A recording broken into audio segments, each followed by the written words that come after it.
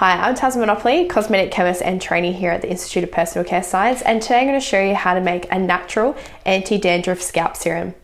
Now let's get into the lab. Now to build my serum, I am going to add some xanthan gum to my water phase. I've chosen the Cosmetic X Soft. This is a really good grade of xanthan gum. I'm just going to put it in some propane diol. I've chosen this humectant because it's not sticky like glycerin, which is ideal for a scalp, as you will need to apply this to freshly washed hair, preferably damp or wet, and then work it through on your scalp and then blow dry. Okay, so I'm going to add this to my water phase. This is going to create a nice gel serum.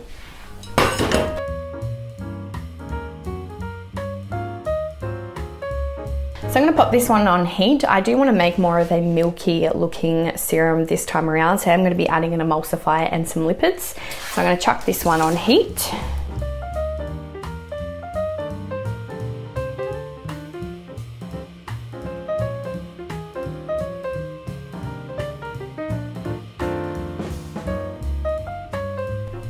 Okay, so once this is hot enough, I am going to go in and add my emulsifier.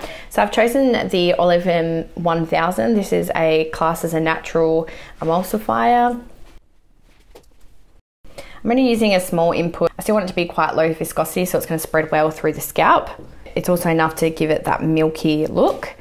Now, when it comes to lipids, you do want to add very small input because it's being applied to the scalp and being left on. You want to make sure that you're using light, non-greasy lipids, and that's quite a small input.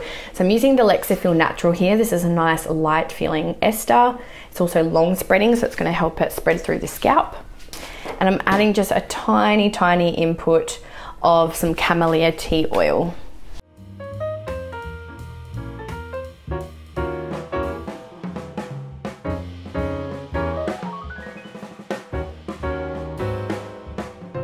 Okay, so once that's nice and homogeneous, we're going to remove it from the heat and stir to cool. And then we're going to add in our heat sensitive materials.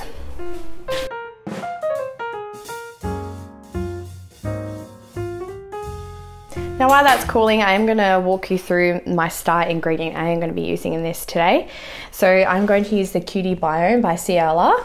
This has some really good efficacy data for the scalp, also for the skin as well, but we're using it more for the scalp benefits. So I'm going to show some of the in vivo efficacy data on this material. There was a 4-week application study done with Cutie Biome CLR, used at 1.5%.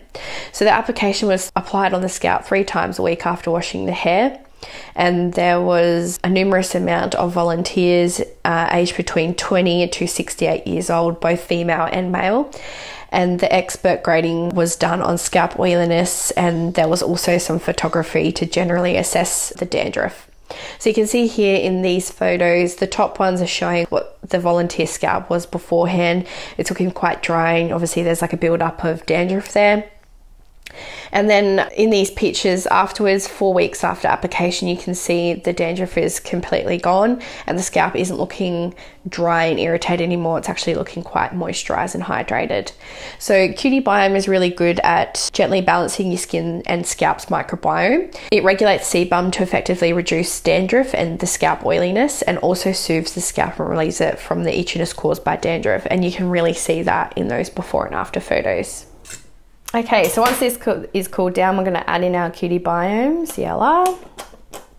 I'm going to add in my preservative, just gone with GeoGuard ECT. Going to add a bit of tocopherol, just a little bit because we use a natural plant oil.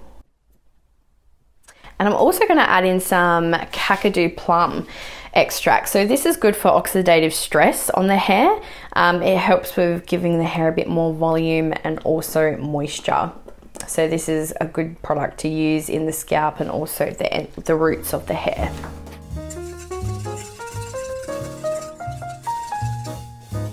Okay, and lastly, we're just going to check adjust pH. We do want it to be quite a neutral pH.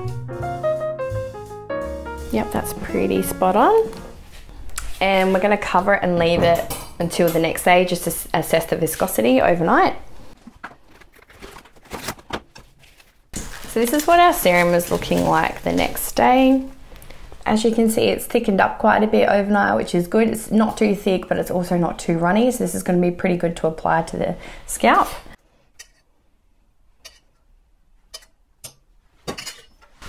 got that beautiful, nice, milky look.